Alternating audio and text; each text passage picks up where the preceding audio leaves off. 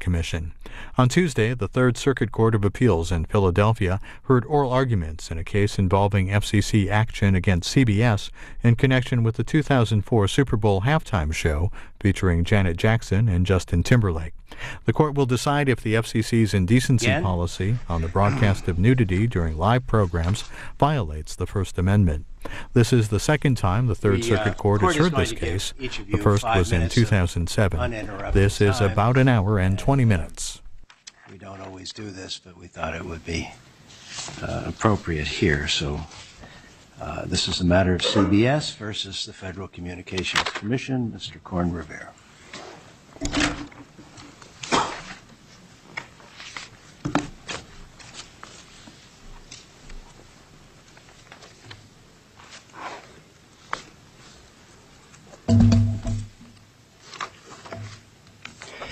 Thank you, Your Honor, and may it please the Court.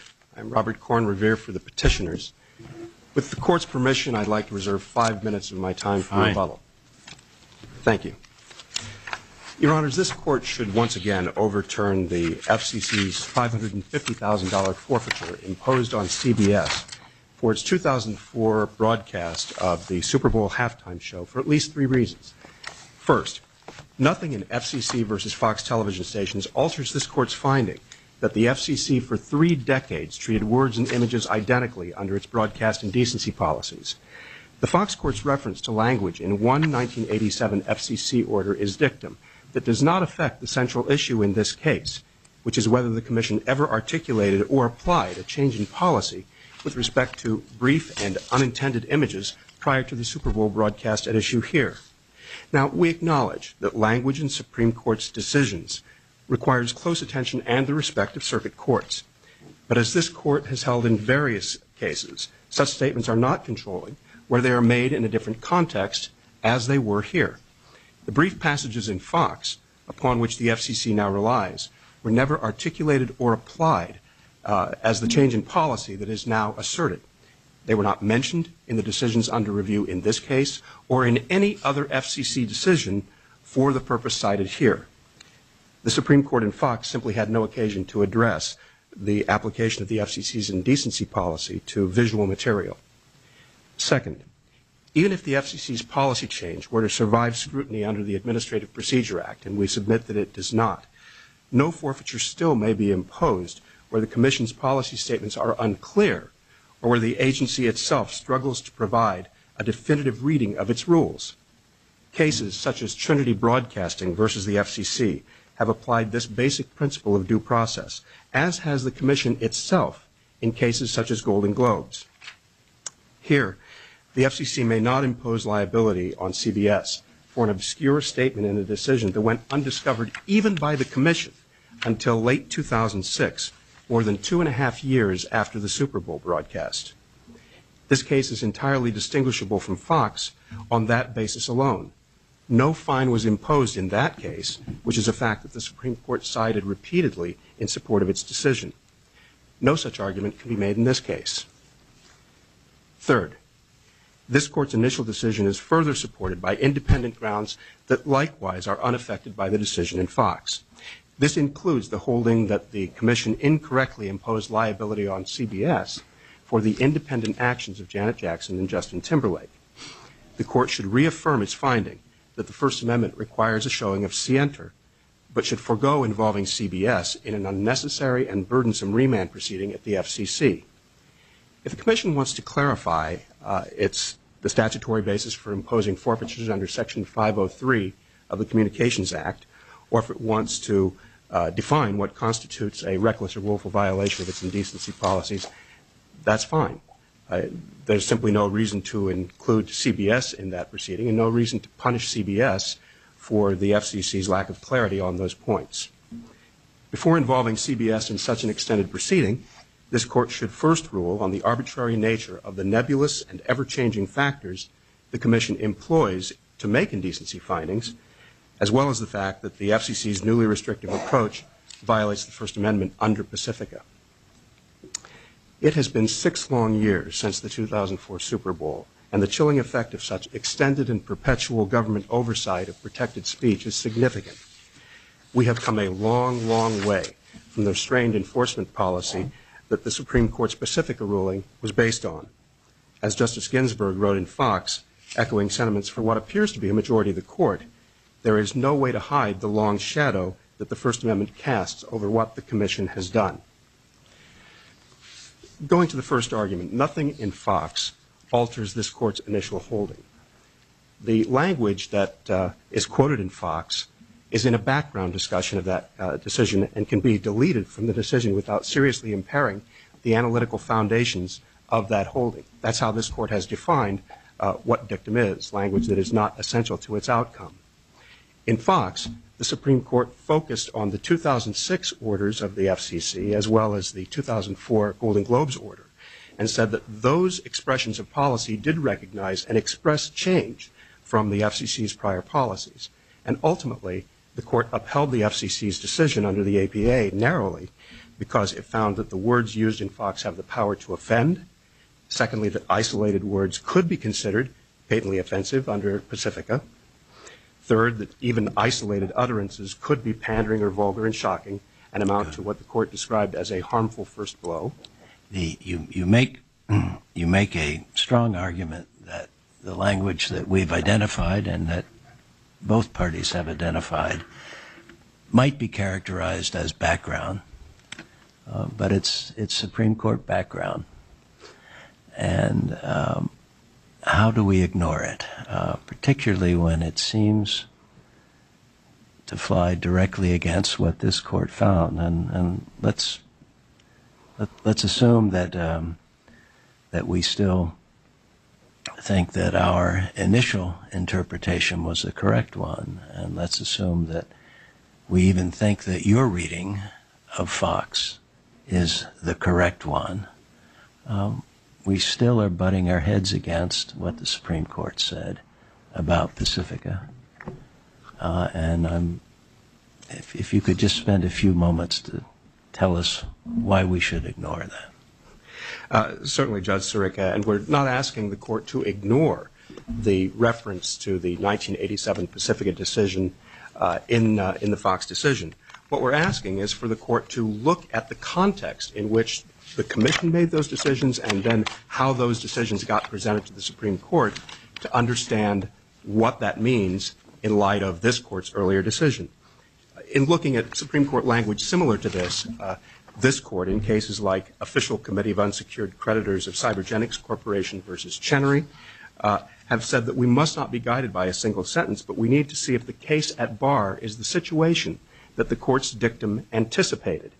And in this case, looking at the reference to the 1987 Pacifica decision, it's important then to look at what those decisions actually were. That's because the FCC has historically defined its policy in its indecency area by what it calls case comparisons. So simply looking at the sentence that the FCC plucked out and then that got presented up the line in the Fox cases doesn't tell you what those policies were. You have to go back and look at what those decisions actually were getting at. The 1987 Pacifica decision was distinguishing two different complaints, one involving an extended discussion of sexual activity in the presentation of a play on the radio, and the second one, which was dismissed, was one involving brief, unscripted, and spontaneous descriptive language that the Court then distinguished and said it was not going to find to be actionable. It wasn't that the Court or the FCC was distinguishing literal versus non-literal uses. It wasn't distinguishing images from language. It was simply saying that when it refers to expletives and dismisses the complaint under its well-established policy, it was talking what the Commission had always been talking about in the past, and that was unintended, unscripted outbursts.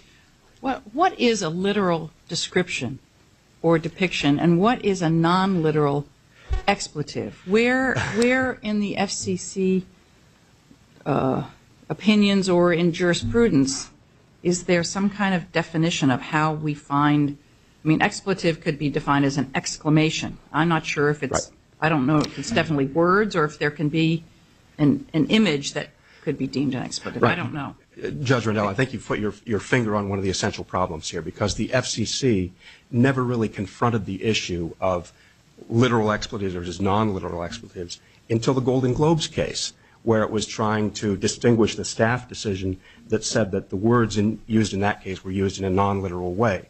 There's nothing in the fleeting material policy in the past that tried to define what was literal versus non-literal. That, again, that didn't come until the Golden Globes case, and that's why it appeared in the Fox decision, because on review, both before the Second Circuit and then ultimately before the Supreme Court, those decisions, the Golden Globes decision and the Fox decision, sort of got wrapped into one. And so the staff's distinction in Golden Globes about Bono's non-literal use of a word became part of the court's analysis. But it was never part of the history of FCC decision-making in this area, and it certainly wasn't part of the 1987 Pacifica order. But because the Supreme Court in Fox was looking at the explanations that finally came together in the omnibus remand order in November 2006, it looked at this issue of a non-literal expletive. I thought the question was, what is the difference between a literal description and a non-literal description? Can they be differentiated? Yeah. Well, as I understand it, the way the FCC has tried to refer to it is to say that if a presentation of language is actually describing sexual or excretory activity, that is a literal usage, whereas in certain contexts of expletives, it is not actually referring to sexual activity or excretory activity, but in fact is just a word that's used as a euphemism.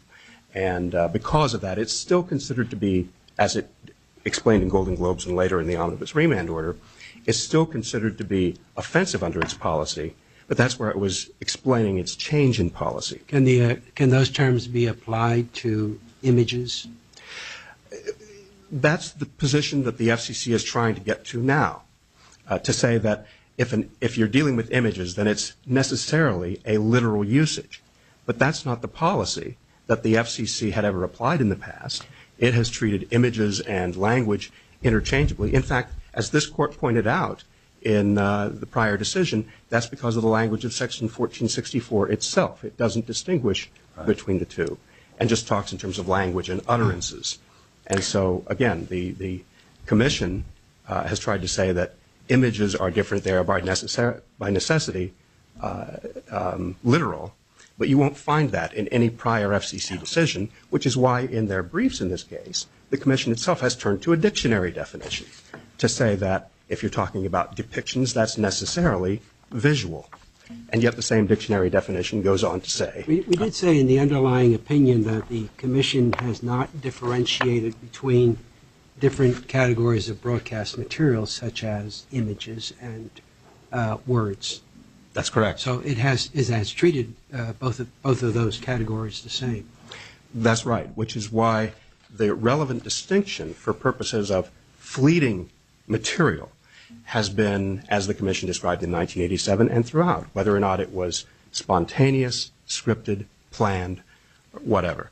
And all of the cases that the FCC has cited over time really break down in those categories. If they have been treated the same, how do we analyze the two categories? I mean, is it the fleeting nature of images or words that we should focus on, or should we consider a somewhat of a contextual analysis to determine whether the words or phrases are actionably indecent?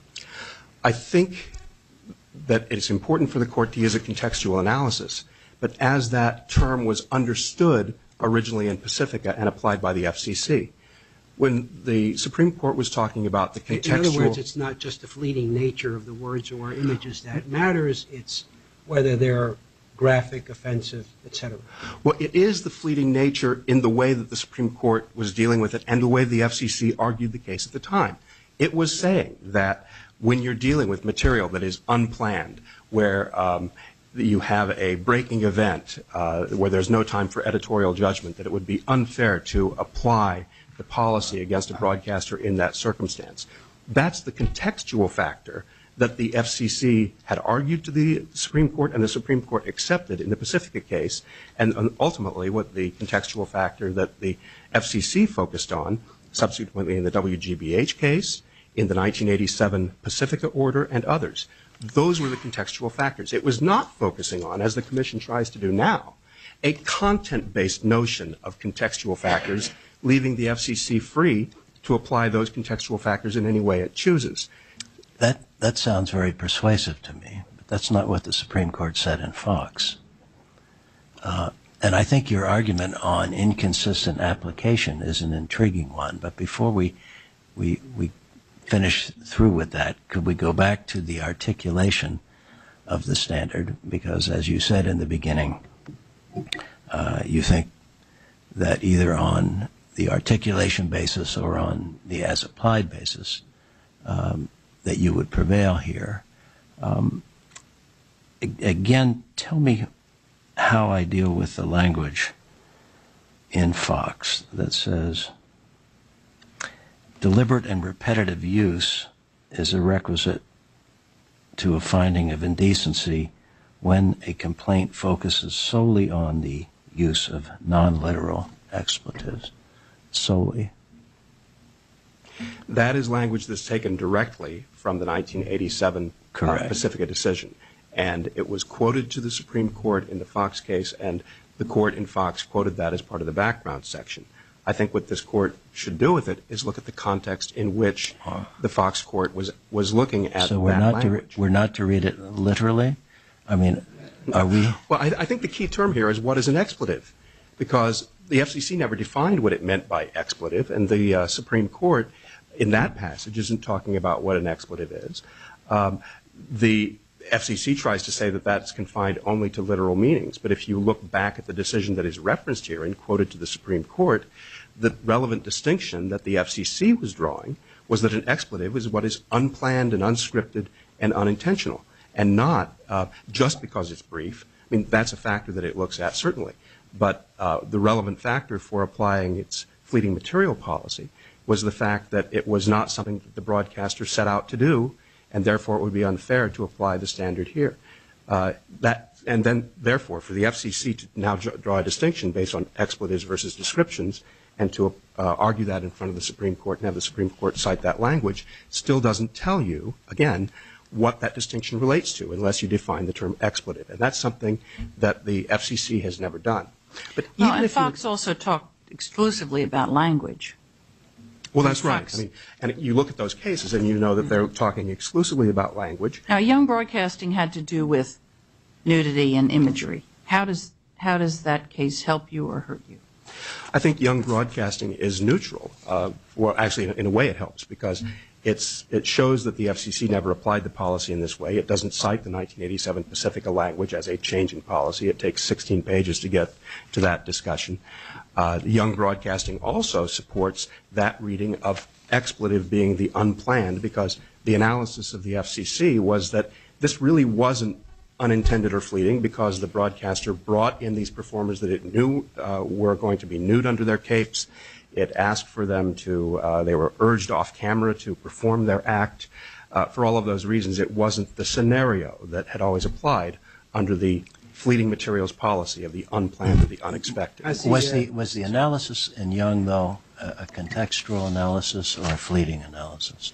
That is, wasn't the fleeting analysis part of the contextual analysis that, with pandering and graphic display? The FCC did. And if that's right, then does that not undermine your argument? Not necessarily, Your Honor, because, again, the way that the Commission set about distinguishing the fleeting materials cases was to say that they didn't involve the same kind of intent or the same kind of potential planning of the exposure. But even if the Supreme Court's reference to, in Fox, to the 1987 Pacifica order is considered to salvage the FCC's APA argument, it still is insufficient to apply in this case to impose a penalty on CBS because of the due process concerns recognized in Trinity Broadcasting Company. That case and cases that we also cited in our supplemental brief, including General Electric versus the EPA, explained that even if it is sufficient to satisfy the burden of explaining a change in policy under the APA, it is insufficient to impose a penalty, which is so if the Third Circuit got it wrong in our first opinion, then how could CBS be expected to get it right? Absolutely, Your Honor. Or anyone else for that matter. This distinction that the FCC appears to have discovered in November 2006 went 20 years without anyone ever acknowledging it or applying it. It's really unfair to impose the standard on broadcasters to the point of significant liability for them to anticipate a change in policy that didn't even occur to the FCC until its third or fourth round of briefing and decision-making in this area. For that reason, the due process differences alone between Fox and this case justify reversing the FCC's forfeiture. I'm sorry, just let me follow up on this for a sec. Was this issue argued before the Second Circuit in Fox, the inconsistent application, or was it, I understand primarily it was the vagueness issue that was the focus of the argument there? Are you talking about the most recent argument before the Second Circuit? Yes. No, the most recent one. In the most recent argument, and I guess Mr. Lewis can probably tell you much more about that argument since he was arguing in that case. The most recent argument focused primarily on the vagueness issue and the constitutional question as well, since the court in Fox didn't reach the constitutional issue, but essentially invited the Second Circuit on remand to look at the constitutional issue. And so should we await that determination? I don't think it's necessary to await that determination. For example, either on the APA issue or because of the due process question, this court can reaffirm its earlier decision without getting into the constitutional issue. However, because of the significant constitutional issues that are involved, as we wrote in our briefs, it would be not a bad thing for this court to provide guidance both to the FCC and for all of us on the constitutional issues involved. I gather that there has never been an enforcement order issued based on an image or indecent imagery. Well, actually, if you go back to about 1988, there was the first time the FCC issued a fine, as far as I'm concerned, for broadcasting involving KZKC, which we cite in our briefs. This was the broadcast of an R-rated movie on a local television station. The FCC issued a notice of apparent liability, but quickly rescinded it based on the D.C. Circuit's review of the overall change in policies in Act 1. One of the things that the FCC said in its notice, in public notice, acknowledging that decision, was that it imposed this fine because the images were not fleeting, because they were not just... But Judge Sirica mentioned that fleeting nature of the words or images may be one of the factors. We did mention in our underlying opinion, footnote 10 of our opinion, we laid out that in its 2001 policy statement, the Commission described the principal factors that have proved significant in its decisions to date. The fleeting nature of the words or images was but one factor. Other factors were the explicit or graphic nature of the description, and there were other factors. My question to you is, isn't that statement sufficient to put CBS on notice that this type of conduct might be actionable? In isolation, perhaps, but not in the context of the FCC's history of not imposing forfeitures in this area, as explained going back to the Pacifica ruling. The same is true of the safe harbor for time, for the time channeling safe harbor, where you don't impose or it's not actionable if you put on material that's considered to be indecent after 10 p.m. Those factors simply would not apply to something in that safe harbor. And for the same reason, with the FCC's initial explanation. There's never been a safe harbor for nudity. I mean, nudity is what you see on television. It happens. It's very sudden. It's not scripted. I mean, the FCC has never issued a policy statement where a safe harbor would be considered for images or nude displays on broadcast television. Other than its general statements that it's unfair to impose a penalty on a broadcaster for the unexpected, that's really what the policy statement was, and wasn't changed by the 2001 policy statement, which laid out various factors.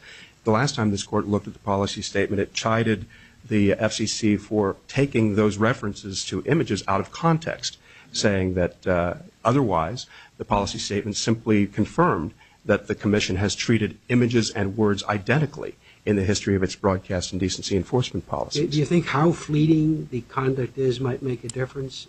I mean, it seems like all fleeting may be just very quick, but there's fleeting and then there's fleeting. There is. There's fractions of a second. And in this case, it was 9/16ths of a second. And the record demonstrated that it was truly unplanned and unexpected on CBS's part. There may be other circumstances where the facts show that it wasn't so unexpected or unplanned, which is what the Commission was trying to get at in the Young Broadcasting case, saying that in that case it wasn't just something unexpected, that instead it was something that the broadcaster brought people into the studio and took the severe risk that that might happen. I'm not trying to say that that necessarily is something that would be indecent, but it's something that certainly distinguishes this case, and I think Your Honor's question about what may be fleeting, from the situation involving the Super Bowl.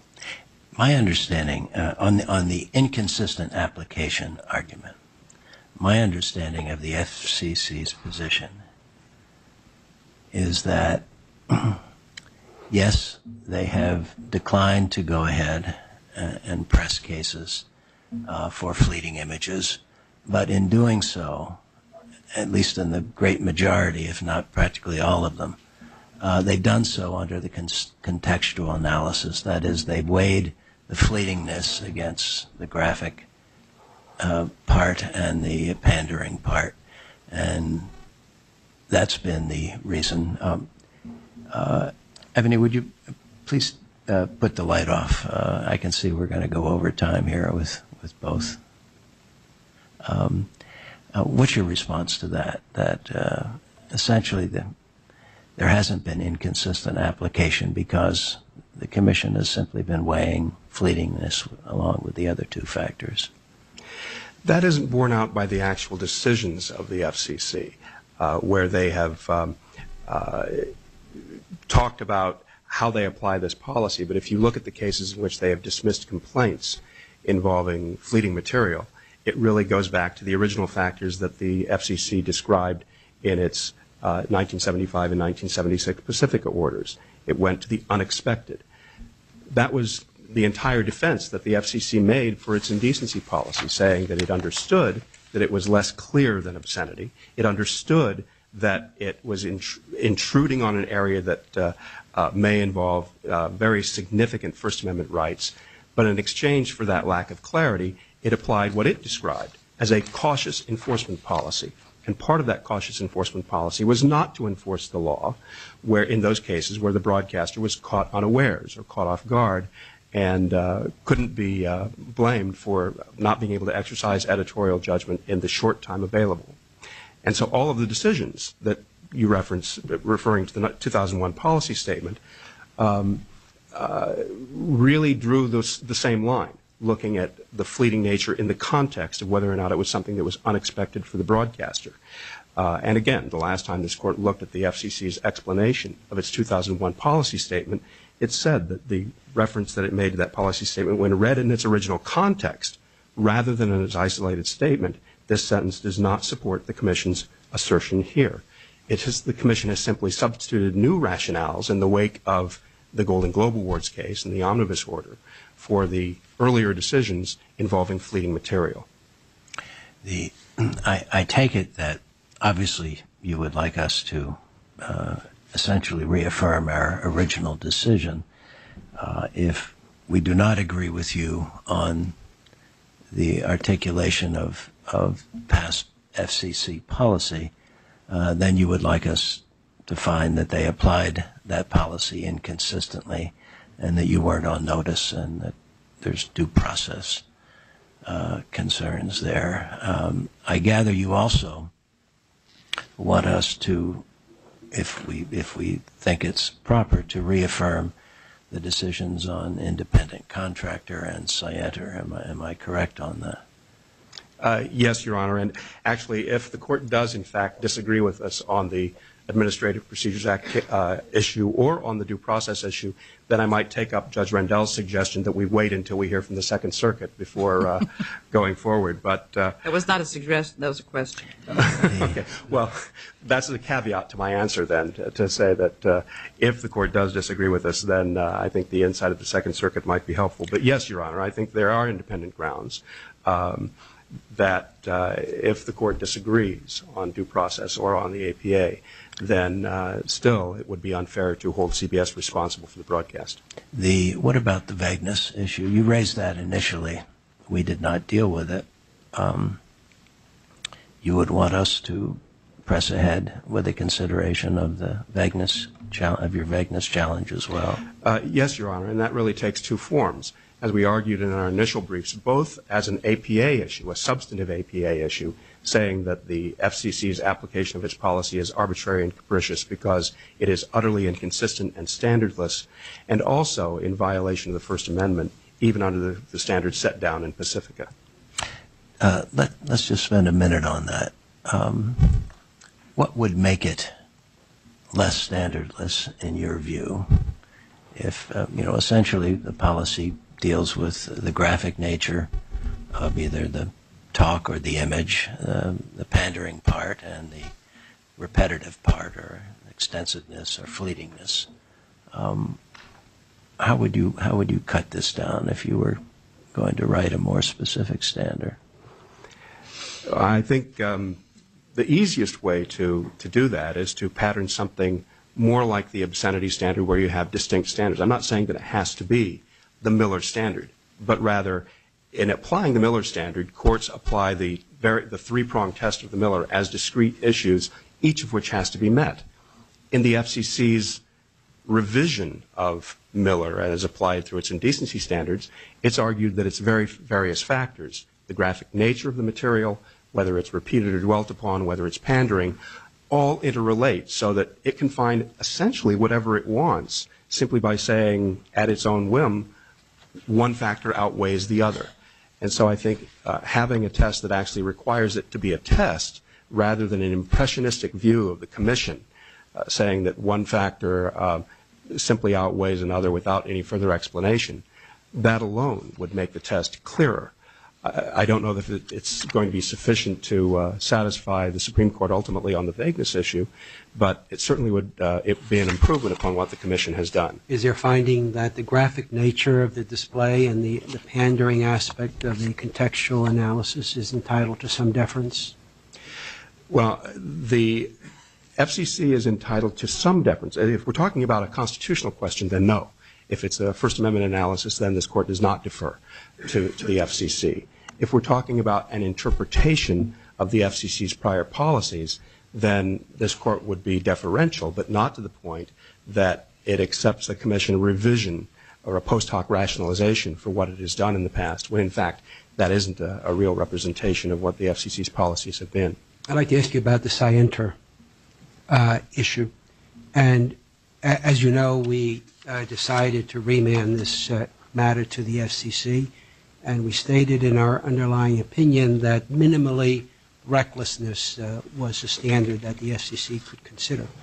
The statute 1462, I believe, does reference willful conduct, which is a higher standard for the FCC to meet. Could you comment on which standard should be the correct standard, and if we should remand the case for a decision one way or the other?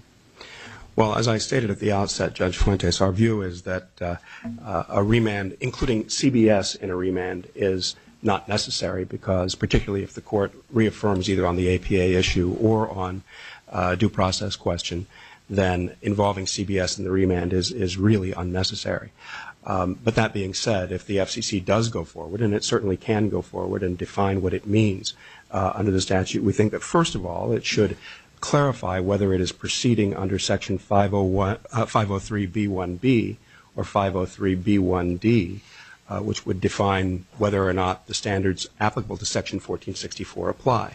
The amicus brief filed by Fox, I think, has a very good analysis of this issue, saying that the higher standards do apply that require an actual showing of intent to violate the standard. Now, in the court's earlier opinion, when it was talking about the standard of recklessness that would apply, it cited to the Supreme Court's decision in Osborne versus Ohio, and that in that case you could impute the recklessness standard from a general state statute and thereby salvage a state criminal statute on child pornography. I think the important thing from that decision to apply, and it relates to the question of remand, is the secondary decision in Osborne, which reversed the conviction in that case because the standard of scienter had not been applied to all elements of the offense. I think this underscores a point that Judge Rendell made in her dissenting opinion, saying that what is important is that the FCC is required to show scienter with respect to each element. I can understand where willfulness is a lot easier to do than reckless conduct. Constitutionally, would recklessness be sufficient? The last time I was here in the oral argument, I was talking about recklessness in the context of First Amendment cases such as New York Times versus Sullivan, where you have to have actual intent or reckless disregard. I think that the recklessness standard that the court was discussing in the opinion was somewhat less than that.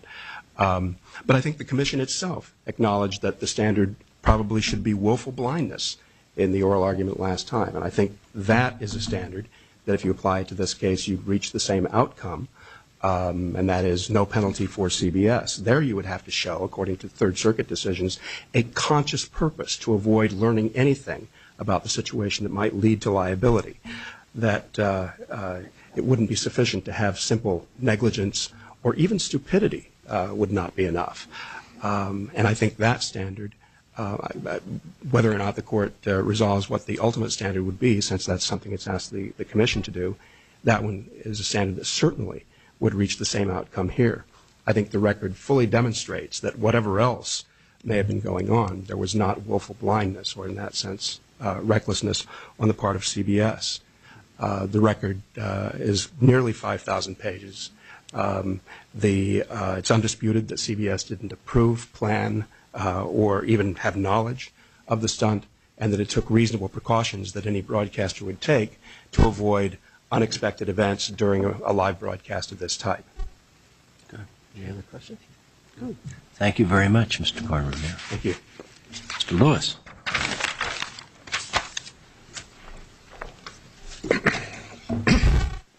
May it please the Court.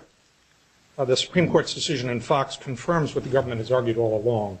There has never been a fleeting images exception to broadcast indecency enforcement.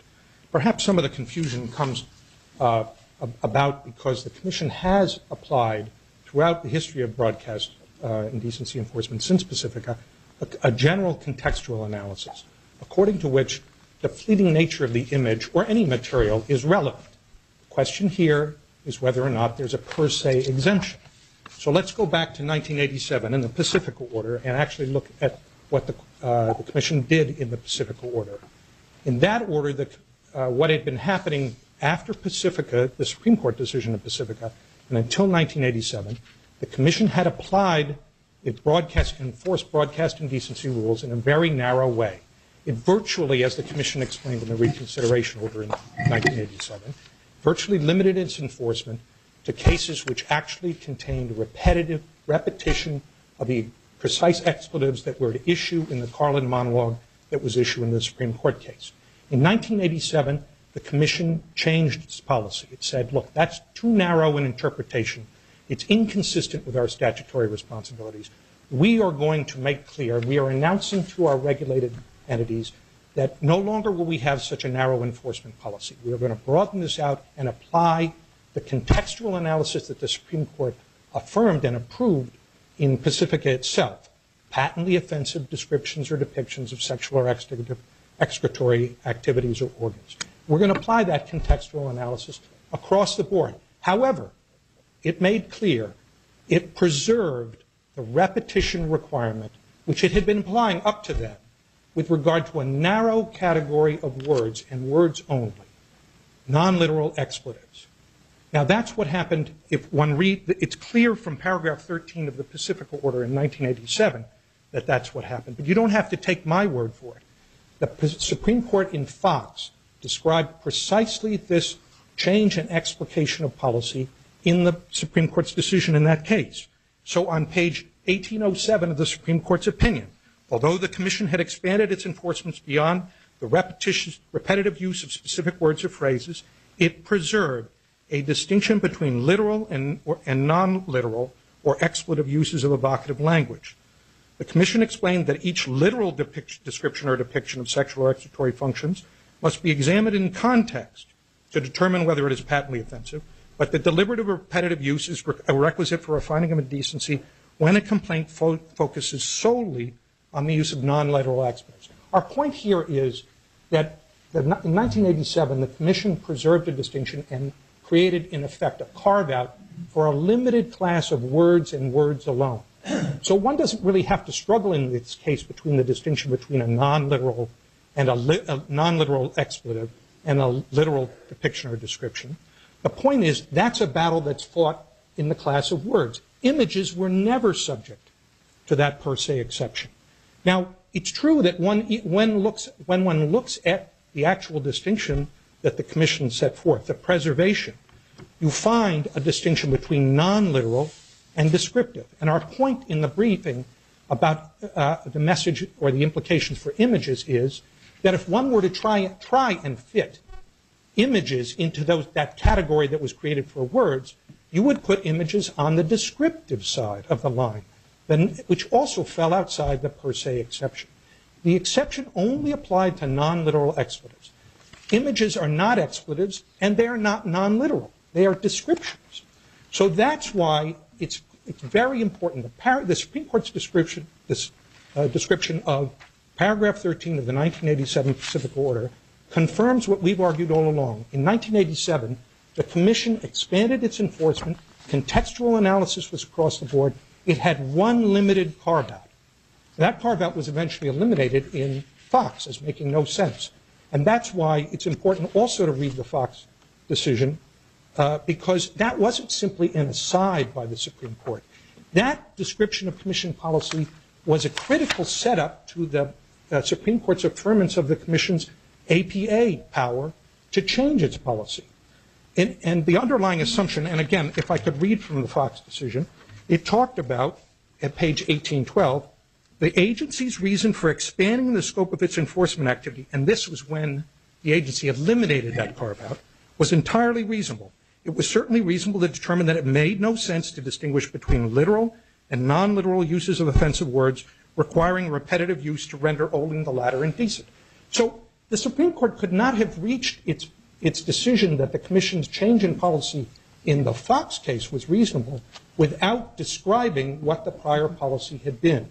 And so that's our point. This isn't simply a discussion in the background section of an dicta in a Supreme Court opinion. That background section discussion was critical to the Court's holding in the case. So that's point number one on the Commission's per se exemption. That exemption applied only to fleeting expletives.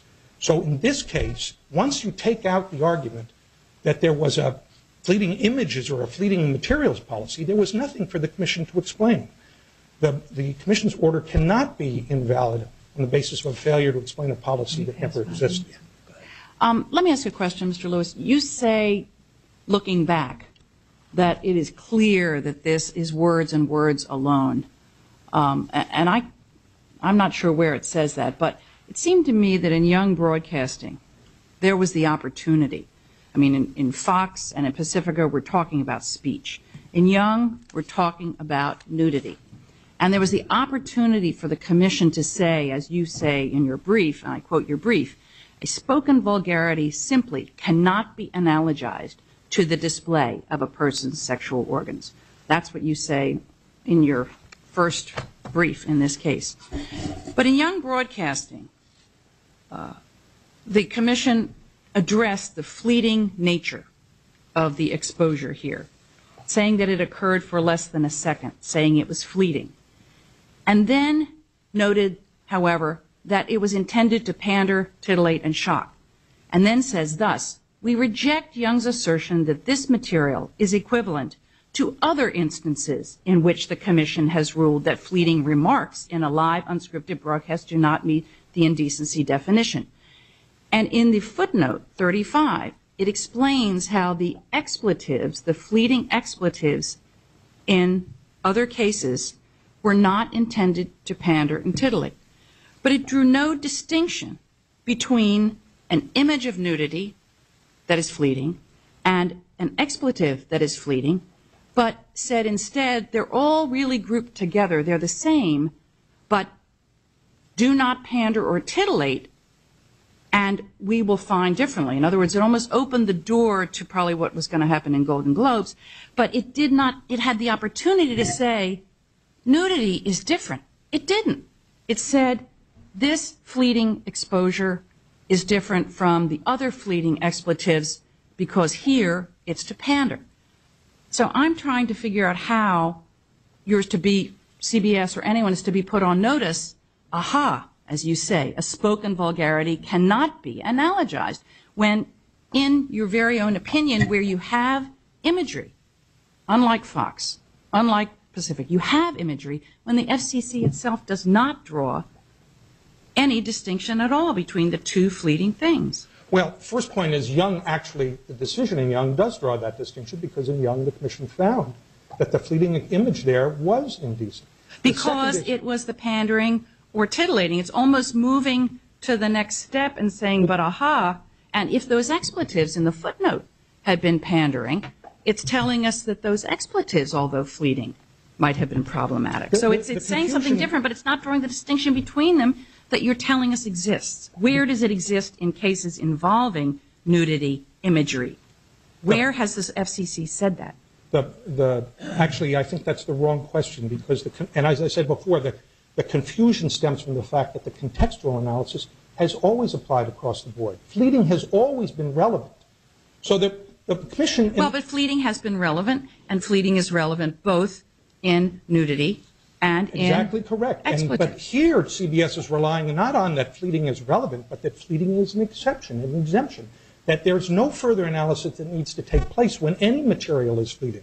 But that's not been the commission's policy. So what we have... Well, tell me where it's not been the commission's policy with respect to imagery. Here's what the commission's policy was.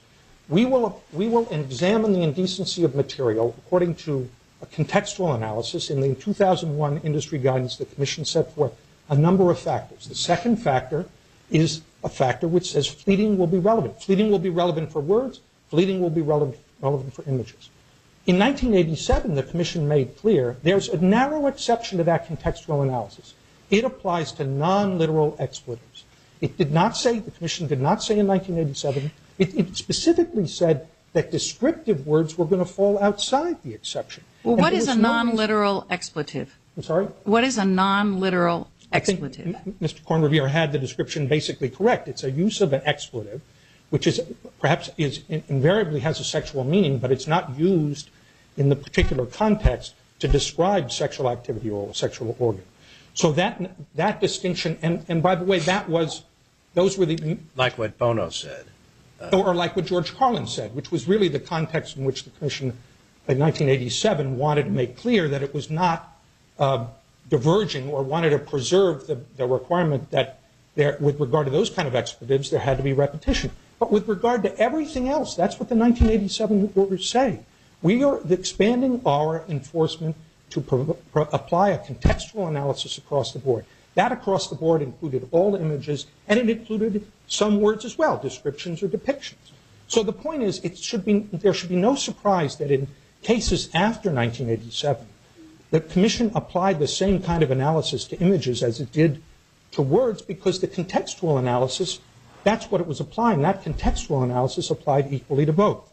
So what's surprising, I think, if you're going to take Mr. Kornrevier's argument, is he's surprised by the idea that Young Broadcasting took so much time to come to the conclusion that this was indecent. Had the commission issued enforcement orders for anything other than fleeting words or images since 1987? For anything other? Oh, yes, there have been many cases of non-fleeting images. I think the example of the Schindler's List case where the commission found contextually that the images there were not indecent was a non-fleeting image case. That the images there were by no stretch of the imagination fleeting. The fleeting images or fleeting material is a subset, usually a narrow subset of the indecency cases the commission has had before it. So the fact is here, what CBS has to show is that there was an exemption to the contextual analysis that gave them a free pass, as it were, because the image was fleeting. Our point is there was a narrow exception in place at the time. It applied to non-literal expletives. It never applied to images. Once you get to the contextual analysis for the CBS Super Bowl show, CBS really doesn't make a serious argument that if they don't have an exception, that the commission was somehow unreasonable in finding that that was indecent under the commission's contextual analysis. And the commission explained in this order that while the images were fleeting, because of the other factors outweighed them in terms of determining whether it's patently offensive. And it's easy enough to see that if you say, assume CBS had actually scripted the show the way it went out. That people sat around a table and said, I have a great idea for the end of the Super Bowl halftime show. We'll have Justin Timberlake rip off the bra cup of Janet Jackson at the very end of their dance number. But guess what? We'll just put it on screen for a second. Now, nobody really can make a serious argument that the commission would have been unreasonable to find that to be indecent. So unless CBS has this exception, they really have no objection to the commission's indecency determination. Now, they make a different argument. They make an argument that, well, this was all very confusing, and we didn't really have any notice. And the commission has acknowledged that when there was no reason for a regulated entity, a broadcaster, to know that the commission's policy was a certain way, then it would be a violation of due process to impose a forfeiture. It seems, though, Mr. Lewis, that the fleeting material exception seemed to be the norm, not the contextual analysis. Well, I think that's not right, Your Honor. I think that the commission, what was the norm was that in prior cases the commission had generally found that fleeting material was not indecent.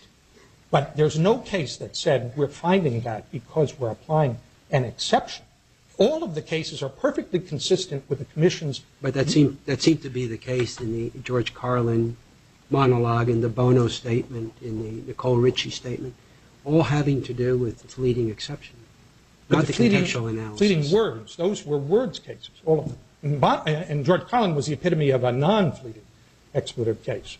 But the Bono and Nicole Ritchie cases were words cases. And that's the whole point of the Fox decision. Yes, the commission did change its policy with regard to fleeting expletives, non-literal uses of words. What case says that pictures are different?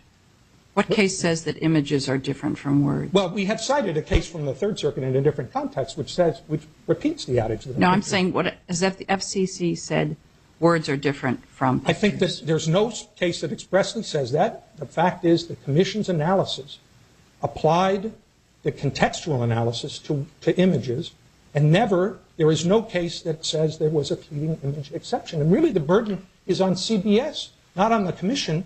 The commission found here that it interpreted its prior precedent as not embodying this policy. This court disagreed. The commission has come back with the Supreme Court's recognition that there was an embodiment of that, or at least a commission statement that is entirely inconsistent with the notion that there was a fleeting materials policy across the board. That 1987 Pacific Order, which draws a distinction between expletives and descriptions, is entirely, even though it involved words, is entirely inconsistent with the notion that the commission had a fleeting materials policy. But if there was any doubt, the Young Broadcasting case, which came before the Super Bowl, stated exactly that. There was a fleeting image in that case, and the commission found that that fleeting image was indecent. The broadcast of that image was indecent. This court said, well, that was a divergence from the prior policy, but there was no prior policy. But putting that aside, because we think that the clearest statement of why there was no prior policy was the 1987 Pacific Order, and now confirmed by the Supreme Court, Young stands for unmistakable notice to CBS. Before the Super Bowl, there was a decision the commission issued, an NAL that said, here's a fleeting image, here we find it to be indecent. So I don't see that CBS, I think CBS had noticed in 1987 that there could not have been a fleeting images policy, but they also absolutely had noticed by the Young decision, which came down before the Super Bowl. But Young turned on the intent to pander, titillate, and shock. And indeed, if that hadn't been there, the fleeting nature of the image would have been just fine, wouldn't it? Fleeting is always relevant. You're absolutely right, Your Honor. And there are many cases in which the commission has found that there is no pandering, there is no titillating. The fleeting, the nature of the image is such that it wasn't graphic or explicit. It was in the background. But fleeting is always relevant. We do not maintain that fleeting But the pandering, the titillating, was the only basis on which the FCC distinguished it from other, quote, fleeting remarks in live, unscripted broadcasts. There are, the commission, yes, and the commission, that's because there are other factors besides fleeting. Fleeting is not the only factor. Fleeting is a factor, but it's not the only one. So in some cases, the balance will come out differently. Has the commission come to the conclusion that either words or images were fleeting and has penalized or issued a penalty for exclusively fleeting images or words? Well, I think that the Fox case involves words that were arguably fleeting, since there were only certain isolated words. But there was no penalty imposed in that case. Right. But in this case, I guess, provides that example. Is this the first case where the commission has determined that the conduct was fleeting and has issued a penalty? I think Young is a case where the commission tentatively made that determination in the position of forfeiture. But yes, these cases are rare. The commission is not often confronted with a case where the image, though fleeting, is nonetheless indecent. I think it's just that there's a real concern to avoid excessive punishment for conduct that is accidental or spontaneous, as occurred here. Doesn't that weigh in favor of affirming our underlying opinion? Well, I think this goes to the second question about the willfulness and the scienter questions. I think that you could, there are really two issues in this case. One is, did the commission reasonably determine that the Super Bowl halftime show as broadcast was indecent? Then the second is, should CBS be held responsible for that broadcast? And they make the argument vigorously that they had no idea that this was going to, that these actions were going to occur, that the nudity was going to appear, and that they would be in a position where they broadcast it. This court, I think, properly pointed out one problem with that, as the commission pointed out as well. They were they were considerable alarm bells in the record about divergences from both the audio and the visual script in the case. There were concerns in the record. The appendix on page 168 involves a memo talking points from the NFL to CBS about specifically noting that the NFL commissioner did not want to have to worry about what Janet Jackson was wearing or not wearing. There was questions with regard to tearaway costumes for cheerleaders, and the most important thing was that Janet Jackson's choreographer had said days before the Super Bowl that there would be shocking moments in the Super Bowl. And CBS was under a duty to investigate those statements, but there's no evidence that they actually knew that the event was going to take place. It's quite contrary, isn't it? That's right, Your Honor. But there was evidence that they had the ability to impose a video, implement a video delay system. And they never would have had, what their problem was, is for the Super Bowl halftime show, they had an audio delay system, a 5-second delay on audio, which did them no good at all once Justin Timberlake ripped Janet Jackson's bra cup off. They had no way since they had no video delay, they had no way of preventing that image from being broadcast over the air. Our point is, and I think this court understood that point about that recklessness can suffice, both under the Constitution and under the Commission's statute, to hold CBS liable at least for their failure to implement a video delay system. Now, they implemented it a week later at the Grammy Awards. And this court said, well, it's possible. CBS argues that they had to not reinvent the wheel, not take it off the shelf, but invent the wheel during that week. All we ask here, for present purposes, is that we allow that this court allow us on remand to explore that issue further. The fact is that at page 72 of the appendix, in the footnote that discusses, footnote 13, I think, that discusses the video delay system, CBS cites its own press release the day after the Super Bowl that said it was going to implement a video delay system. What would be the point of a remand? Let's say, hypothetically speaking, you don't prevail on the APA argument. What's the point of the remand? Well, there are 2 points. One is, this court was not convinced by our inference that because CBS was able to use a video delay the next week, that it had the video delay available at the time. I think that one point of the remand would be for us to explore that question with CBS. It certainly seems odd to say that a video delay system was not available 7 days before it actually was implemented. It's pretty much the norm now, isn't it? Sorry? It's pretty much the norm nowadays, isn't it? I don't know. You'd have to ask CBS. There are plenty of circumstances that the Commission is confronted with situations where broadcasters don't even use an audio delay. So I don't know what CBS now does, and It should be the norm. If something else happens like this, I don't know that they would have any defense. The second point is, candidly, with regard to this interpretation of the scienter required under B1B and B1D. As the court laid out, in 47 U.S.C. 503, B1D applies to Section 1464 violations. It doesn't contain the willfulness language. In B1B, which applies generally to violations of the rules and regulations of the Act, it does contain the willfulness violation. Our position, I think it's, at least to my mind, implicit in the Commission's order under review, that their approach was to take the higher willfulness standard, the more direct willfulness standard, and apply it both to B and to D.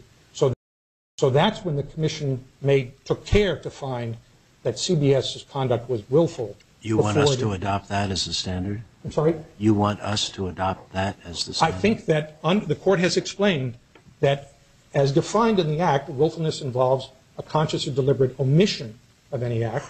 The Commission found here that the failure to take precautions fell within that language of omission. And this Court has also held, I think correctly, that recklessness satisfies the scienter requirement under the Constitution, whether if B actually, assuming that B, even though it doesn't have willfulness requirement, would have some constitutional minimum. So that in this case, recklessness satisfies both B and D. But we understand that this is implicit and not explicit in the Commission's order. The Commission did not explain at length the interrelationship between its view of the interrelationship between B and D. So that's an additional reason for a remand, so the Commission can have the opportunity to explain why an imposition of a forfeiture in this case, and that's the second issue, not the indecency determination, but the imposition of a forfeiture in this case would be consistent both with the statute and the Constitution. So we don't have an objection to a remand. Indeed, we would acknowledge that the Commission would benefit, the Court would benefit from the Commission's explanation of that statutory interpretation question. Because there are unresolved non-constitutional issues, I don't think that it's appropriate for the Court at this time to address the constitutional issues. It should await the outcome of the remand, and if the Commission adheres to its determination that CBS's conduct was sufficiently willful under the Act of the Constitution to embody or provide the basis for a forfeiture, then, and at that time, presumably CBS would take an appeal. The Court can address the constitutional questions. I want to note one thing. I do not see a vagueness argument made by CBS in this case on the constitutional question. Now, maybe I'm missing it. I took a look while Mr. Cohn was here. I thought they raised it initially. I took a look again at their initial brief. And it's true. Let's assume that they did.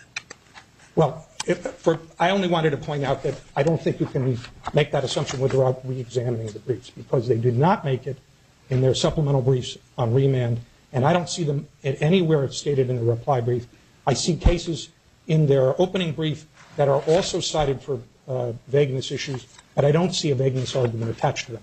If they made it, fine. Then obviously they can continue to press it here. But what was striking to my reading of their briefs in this case, as opposed to the briefs in the Fox case, is that there is certainly no heading involving constitutional vagueness argument, and I didn't see any sentence that stated that the Commission's rules were or authority was unconstitutional because of vagueness concerns. They have other arguments that they make, but I think those arguments are, as I say, the Court doesn't need to address those arguments until the non-constitutional issues have been resolved. What is your position on the vagueness issue?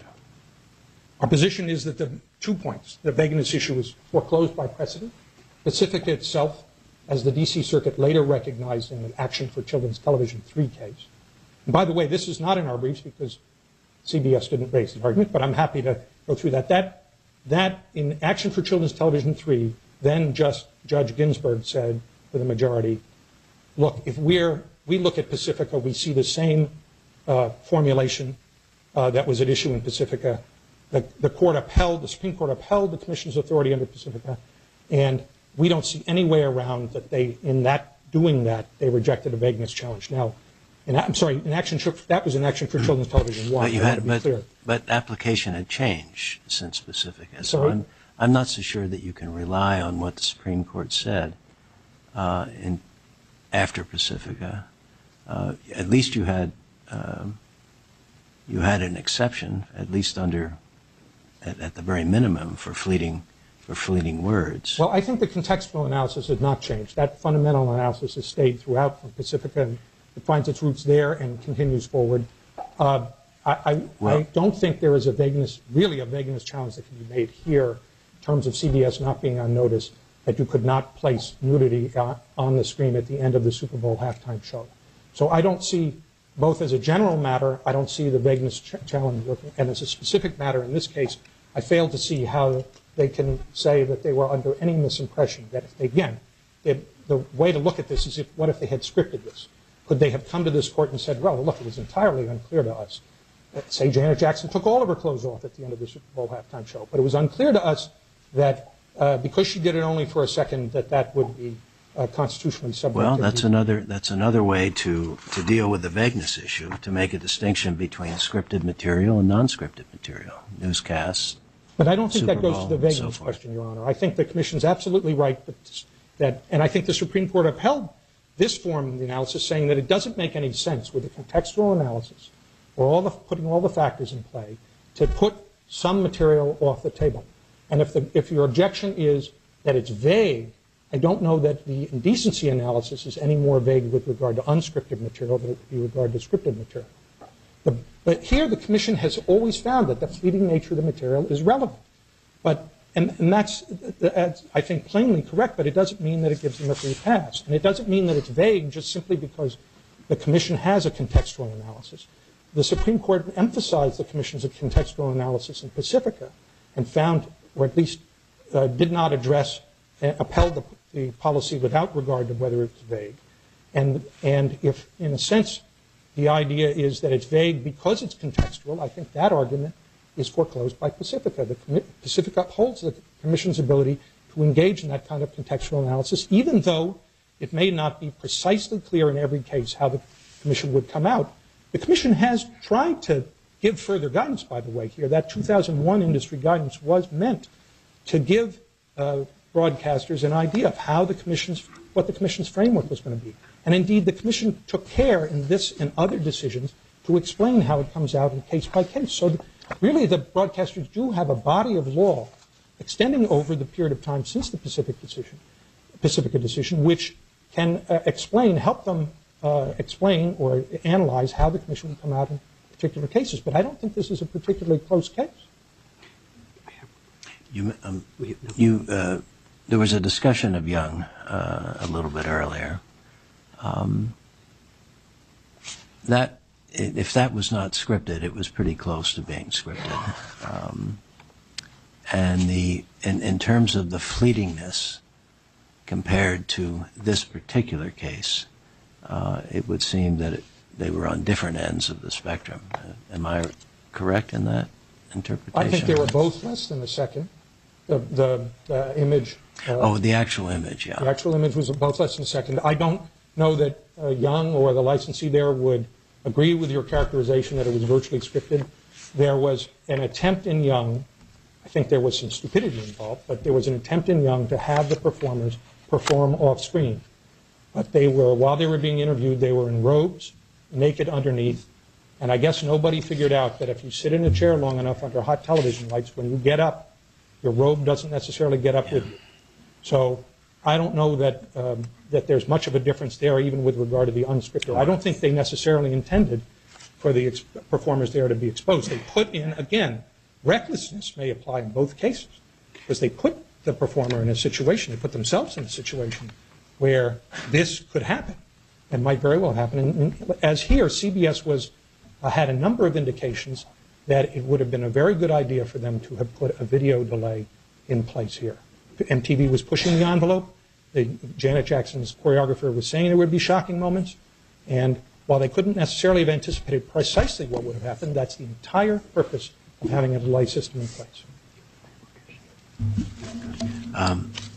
We'll give you some more time. Is there anything else?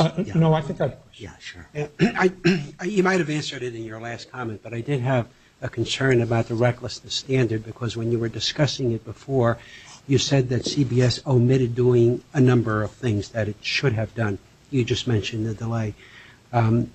I have an understanding of recklessness, which has to do with their knowledge that there's going to be, for example, nudity displayed, and they said, damn the torpedoes, full speed ahead, we don't care, we'll ignore the risk. That is the kind of recklessness that I'm thinking about. But you're suggesting that if they didn't do A, B, or C, they may be held reckless.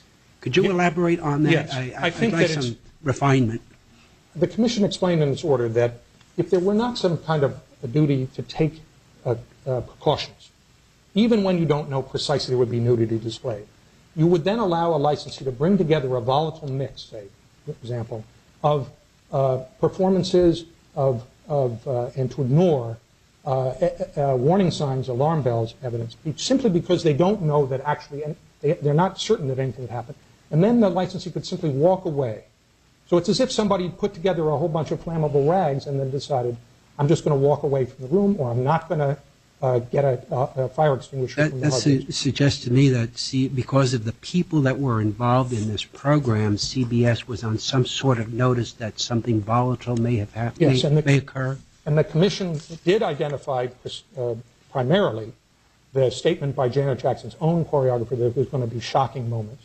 But there were also, the record does show, that the NFL, which was obviously had producing the sports event around the halftime show, was intimately involved with CBS in discussing their concerns about what the visual script would be, whether the visual script would be adhered to. There were also comments from other performers about how long the video delay was going to be, which there's an email in the record about, well, that gave the MTV folks a sort of a scary feeling, as it might have.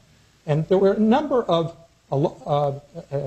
pieces of evidence that should have put CBS on notice. But our point is, they don't necessarily have to know for certain something bad's going to happen. If they knew for certain this was going to happen, well, they were probably under a much greater duty to make sure that this didn't happen. But if they have evidence that they are running a risk, and they proceed nonetheless in the face of that risk not to take an available precaution, then I think the Commission is justified in imposing a forfeiture on the grounds that it was both willful and satisfied the scienter requirement of the Constitution. Thank you, Mr. Lewis. Good. Mr. Lewis, thank you very much. Mr. Kornrevere.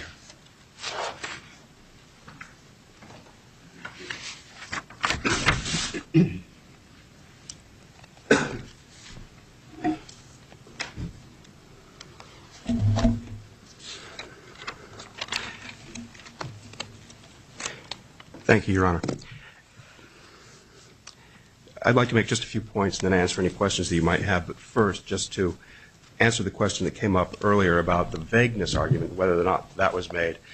The initial brief of CBS at pages 40 to 52 talks about the standardless nature of the FCC's policy, and the reply brief at pages 19 to 20 also addresses that issue. Secondly, Mr. Lewis, I think, misspoke in his last few minutes on the floor when he talked about questions that came up during the planning of the Super Bowl about the length of the video delay. In fact, there was discussion, as we discussed at length the last time, about imposing an audio delay. There was no discussion of a video delay because no such delay had ever been used in a broadcast in the past, as the Commission itself acknowledged in oral argument the last time here. Now, just a few points, and then, of course, I'll answer any questions that you have. I think it's important to notice how the FCC's argument has changed over the course of this case. When it was before you the last time, it argued that the distinction between images and words is obvious in the FCC's policies but unstated. Now, after it has argued the Fox case, its argument is that the policy was stated in 1987, but just not so obvious that the FCC ever cited it in any case until 2006 in a different context. That change in emphasis is critical to understanding how the FCC is involved in a post hoc rationalization for what its policy was then and what it is now. Secondly, the FCC is wrong when it suggests that the quotation from the 1987 Pacifica order in the Fox decision was critical to the FCC's or to the Supreme Court's decision on the APA.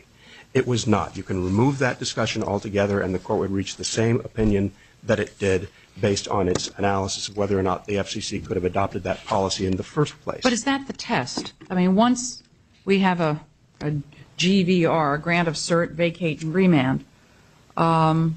Do we need to have found that the matter before us that's being argued was essential to the holding of the Supreme Court's recent decision, or can we take an opportunity to rethink and change our mind? Well, certainly the court has the opportunity to rethink the issue and change its mind. The question is whether or not the Supreme Court's citation of that language goes to the issues that persuaded this court the last time. And the point is that the Supreme Court was simply looking at that in a different context and never considered whether or not the FCC's policy with respect to images was implicated. And more importantly, I'm sorry, go ahead. Finish your. Well, the Supreme Court itself looked at the FCC's citation of that language and said that it was an irrelevant detour and that it wasn't going to decide the issue presented. It would instead look at the rationale that the FCC gave in its 2006 omnibus remand order. You'll recall that the FCC had tried to argue that the Fox broadcasts would have been indecent even under its prior policy, and it cited the 1987 Pacifica order for that purpose. It also tried to argue that it never had a fleeting expletives policy at all, that was confined to dicta and staff rulings. But again, the Supreme Court reached the decision that it did simply because it found that the FCC's ultimate explanation, where it actually acknowledged its change in policy, was sufficient to survive under APA analysis. Now, Mr. Lewis pointed out the language on 1812 in the Fox decision, where the court said in finding the agency's reasons for now treating the isolated non-literal expletives as actionably indecent were, quote, entirely rational. The court talked about how it was reasonable to determine that it made no sense to distinguish between the literal and non-literal uses of the words.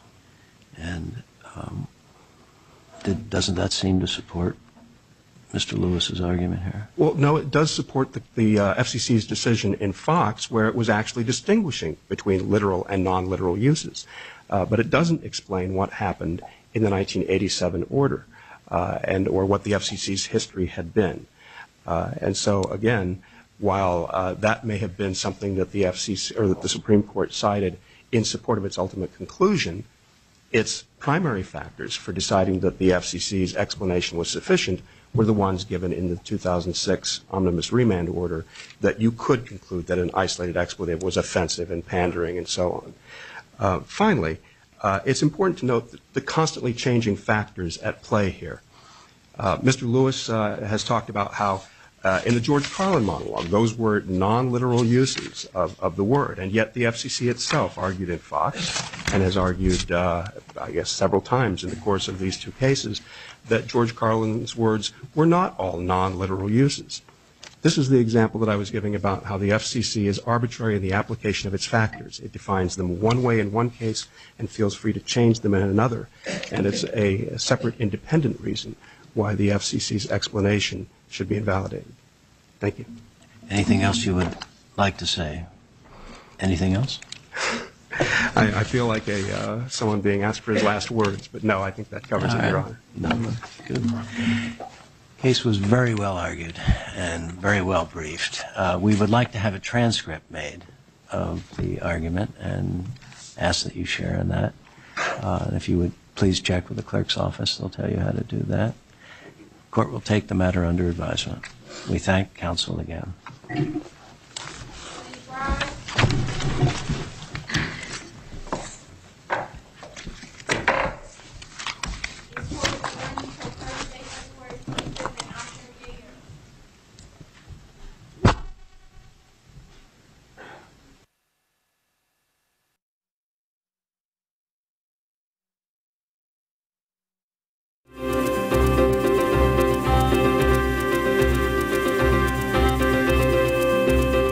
Tonight on C-SPAN, President Obama's remarks at the National